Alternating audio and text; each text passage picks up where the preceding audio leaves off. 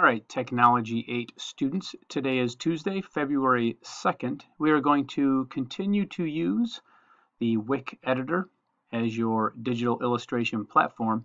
And today we're going to take a look at advanced tool settings. Let's go ahead and slide over to Schoology. We'll head inside of Design and Animation, and you will see a page called Advanced Tool Settings. So you're going to go ahead and use WIC Editor again, and you will click here to watch the video on how to use the advanced tool settings. Again, I want you to continue to take today to play with a purpose, exploring each of those tools and playing around with the WIC Editor.